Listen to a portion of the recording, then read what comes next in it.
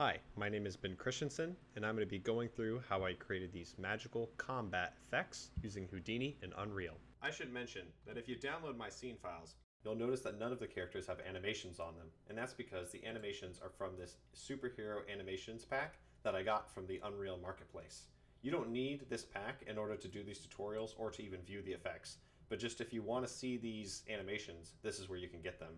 The other thing is I use a lot of textures from this Luos free texture pack. So you can get these here as well, and they are also unnecessary for doing this tutorial or viewing the project files. But I just wanted you to know where I got these textures. Okay, the last thing is that this is not a beginner tutorial. If you don't know anything about blueprints or Niagara, then you're going to be very confused throughout this tutorial. So keep that in mind going forward. So first I'm going to show you how I created the rocks that are used in the combat effects scene. I just set up first a sphere. I increased the rows a bit and I made it a bit smaller.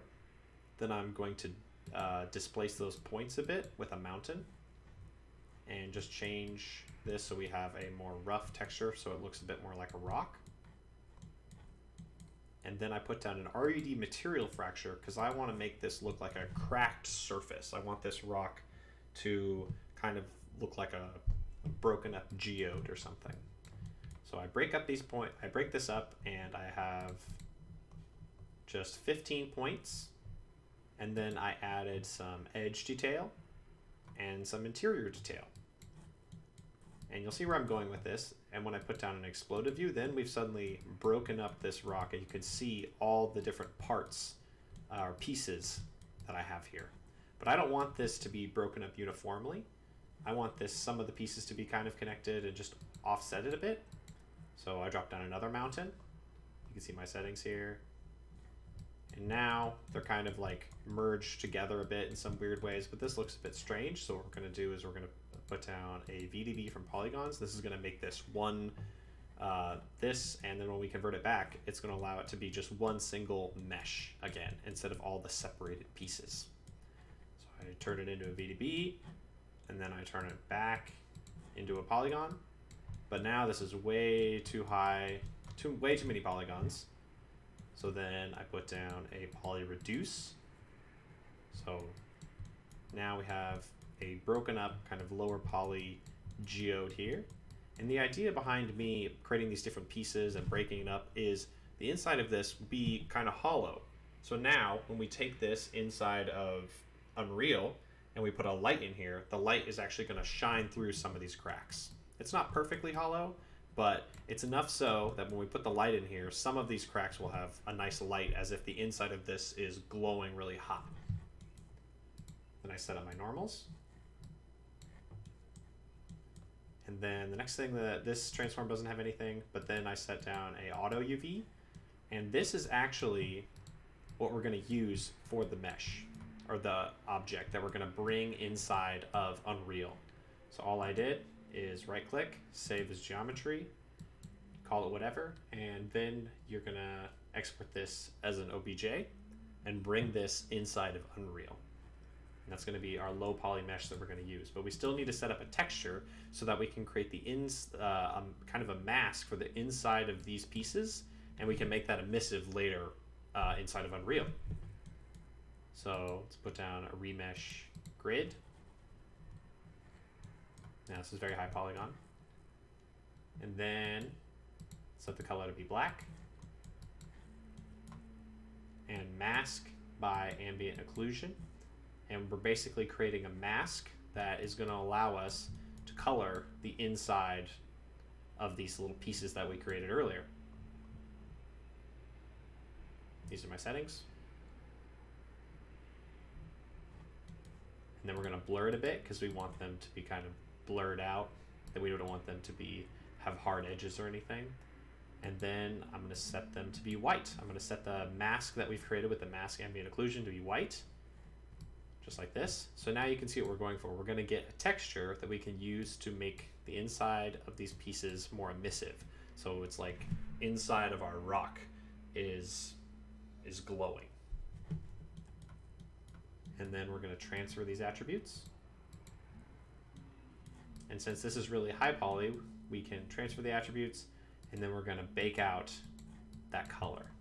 So you can render it wherever you want, And then you just need to take the image that you're getting out of the color and bring that into Unreal. So we're going to get a texture, and then we're going to use that texture to set up the material for this.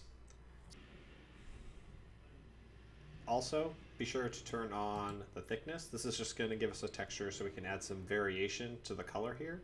It's not going to make a big difference, but it's just going to give us a little bit more detail.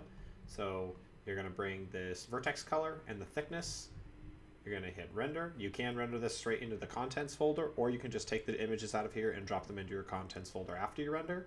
But either way, let's render this, bring this into our Unreal project, and start setting up our material. As you can see, we have the stones color that is made using the ambient occlusion mask that we made inside of Houdini. I'm tinting that slightly blue, I'm multiplying it by 3000, and I'm putting that into our emissive color. That's giving us these really bright inside crack edges. And then I'm also using this thickness map to just give us some color variation on the different parts of the rock.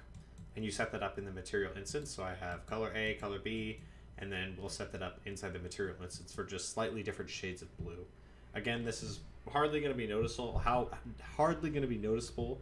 This is going to be really bright on our stones, so a lot of the color and subsurface scattering will hardly be noticeable. And then down here we have an HDRI and setting up some fake specularity. I highly recommend the tutorial by Kurt Cusper. He kind of goes over some different stone material techniques for UE4 shaders. I'm using some of those techniques here. So once you have the thickness and your color and everything set up, then you can make a material instance of this. So here's our material instance. As you can see, it's glowing just like the master material, and we need to set up the blue of the rocks. So you can see my color values here, and as you can see, they're just a little bit different shades of blue for each one, and that's just going to give us a little bit of variation when we look at our material on our rocks. It's not going to make that much of a difference, but you can copy my values if you like. And then we need to create a blueprint for these, and the blueprint is going to control everything our rocks do. It's going to control the explosions. It's going to control a huge majority of this effect. So I'm just going to open up my blueprint, and I can show you what I have here. I've just had our stone, and I've just rotated it slightly so that it looks like they're different and not just the same stone rotated. So yeah, I just rotated the stone. I applied the glowing rock instance that we've just created, and it works. These rocks are glowing a bit from the edges, just like how we planned. You can see kind of how that looks. Just kind of a low poly stone that's meant to fly around and to cause some destruction. So inside here, if you actually look, these are both parented to a sphere just in the middle. So all I did here is go to add, and I just created a collision, sphere collision, just like this. And I parented these stones to it and then moved them slightly away, so that if I move this sphere that's down here, if I move this sphere, these two will rotate because they're parented to this. See? And we're going to use this later to make the stones circle around each other and also change in distance.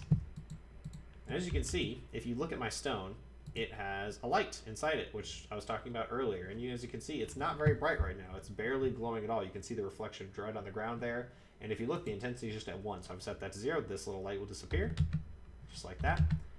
So all I did to do that is I went here and I created a point light. And as you see now, it's really, really bright. And the reason that mine isn't bright is because I want to control the intensity of this light within our blueprint. I'll show you how I did that. If you go into the event graph, you can see that I have a bunch of stuff set up, but I'm using this to control the timing. So inside this sequence here, you can see that I have a timeline, which goes from 0, where mine was at 1, and over the course of 2 seconds, it goes all the way to 50,000 brightness. That's really, really bright. And after about 2 seconds, that's when they're going to reach their full brightness. So, and then I have set intensity. And this intensity is the intensity of both these lights. So these two light bulbs are the lights inside these rocks. So over 2 seconds, these will reach their full brightness. The last part of these stones and the runes is these light rays that are coming out of these cracks. And for this, all I have set up is a material that has a depth fade and a mask like this. And I'm just going to kind of breeze through this really quickly, show you some of the nodes that I've placed here using camera vector so we don't get any weird angles from the side. And I have a radial gradient exponential so that I can mask out around it so we're not getting any weird edges. Depth fade, so when we get too far away this isn't going to be visible. And then I have the color as a parameter, so I can control it from the material instance, and brightness to control how bright it is. Here's my material instance. This is all it looks like. And again, I'm just using a kind of a triangle mesh on each of these, on just different points here. I'm just placing this along here to give kind of a fake brightness. So I have like basically 3 layers of brightness to these rocks, which is the inside has a light inside that's going to affect our scene. The edges have a very emissive material, so it looks like it's looks like the inside is glowing, and there's different parts of this. And then I also have little meshes placed around the cracks of these rocks so that it looks like light is shining through, like these God rays. And now this isn't the best practice. I have many different meshes here going along the edges, and I wanted to see if this would work. But in the future, I would make this all one mesh coming out of here, and I think I could clean it up a bit. So, but that's just how I set up these up.